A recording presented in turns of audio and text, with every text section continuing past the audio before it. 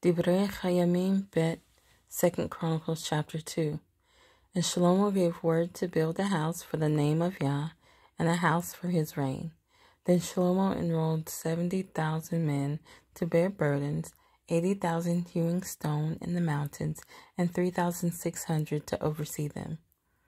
And Shlomo sent to Huram, sovereign of Sur, saying, As you did for my father David, and sent him cedars to build himself a house to dwell in, see, I am building a house for the name of Yah, my Elohim, to set it apart to him, to burn before him sweet incense, and for the continual showbread, and for the ascending offerings morning and evening, on the Sabbaths, and on the new moons, and on the appointed times of Yah, our Elohim. This is for Yisrael forever. And the house which I build is great, for our Elohim is greater than all mighty ones. But who is able to build him a house, since the heavens and the heavens of the heavens are unable to contain him? Who am I then that I should build him a house, except to offer before him? And now, send me at once a man who knows to work in gold, and in silver, and in bronze, and in iron, and in purple, and crimson, and blue, and knowing to engrave with the skilled men who are with me in Yehuda and Yerushalayim, whom David my father has prepared. And send me cedar, cypress, and algum logs from Lebanon, for I know that your servants know to cut timber in Lebanon. And see, my servants are with your servants, even to prepare plenty of timber for me, for the house that I am building is great and marvelous. And see, I have given servants to you, the hewers who cut timber, 20,000 cores of ground wheat, and 20,000 cores of barley, and 20,000 baths of wine, and 20,000 baths of oil.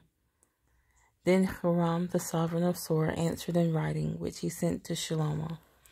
Because Yah loves his people, he has made you sovereign over them. And Huram said, Blessed be Yah, Elohim of Israel, who made the heavens and earth, for he has given sovereign David a wise son, knowing wisdom and understanding, to build a house for Yah, and a house for his reign.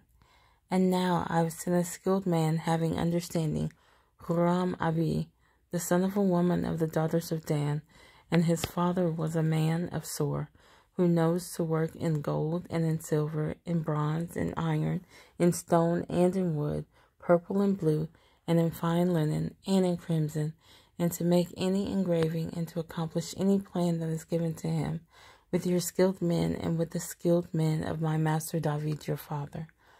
And now the wheat and the barley, the oil and the wine, which my master has spoken of, let him send to his servants, and let us cut from Lebanon as much as you need, and bring it to you in rafts by sea to Yaffo, and you take it up to Yerushalayim. And Shlomo numbered all the men, the strangers who were in the land of Israel, according to the census in which David his father had numbered them. And they were found to be 153,600. And he made 70,000 of them to bear burdens, and 80,000 hewers of stone in the mountain, and 3,600 overseers to make the people work.